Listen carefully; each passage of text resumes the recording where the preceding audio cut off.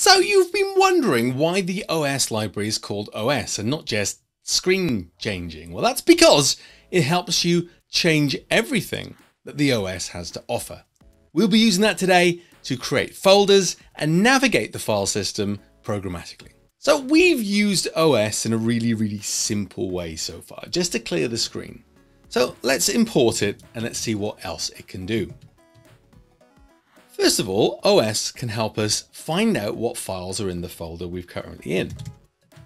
os.listdir will print a list of the files in the current directory the computer is in.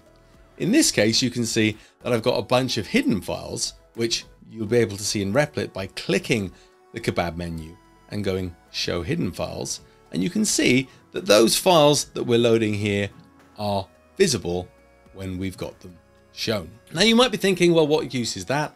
Well, that's very helpful for making sure that a file is actually in the folder we think it is.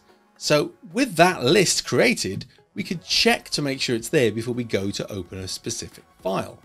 So for instance, in our autosave and autoload, we don't necessarily need to have built anything too complicated. We can just say if quicksave.txt not in files, print, and if that file was in there, for instance, then it's not going to shout at us. This allows us to check to see if files exist before we actually start fiddling with them. And then we don't need to use try and accept if we don't need to, because that introduces its own problems. We can even create a directory, a folder, straight in the program if we'd like. And this is particularly useful if, for instance, we're doing a bunch of processing and we want to make a bunch of different files with different names in a separate folder, so they're not clogging up our desktop or clogging up our files view. We can feed it os.mkdir, which is short for make directory, and the name of a directory. If I run it, you'll see that what it does is it creates that folder within the file tree for me. We can even use OS to rename files. os.rename has two arguments: the file we want to rename, in this case myname.txt, and what we want to call it. Notice it changed that file instantly. So we've got a lot of the functionality that we might need for moving and editing files straight here.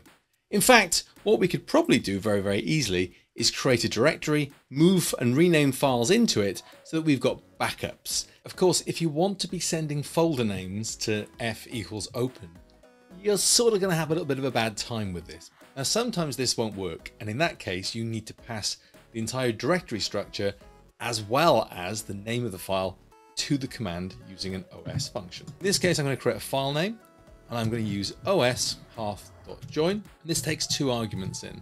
The first is the path, so it's the folder. So in this case, hello/. The second thing is the name of the file, a file.txt. If I send that, just change the name of the file to bfile to show this works. If I send that, this works in the same way. However, this method is much more reliable than the previous method. If you are ever getting crashes because it can't find a file or a folder, chances are that it's having a bit of a freak out about trying to write to a folder structure, and you'll need os.pathjoin to say, look, this isn't just text, this is a path. It'll solve a lot of problems if you do it that way. This is particularly useful with autosave and autoload. We all know that what autosave does is it wipes the entire file before it saves over the top of it. And this is particularly dangerous.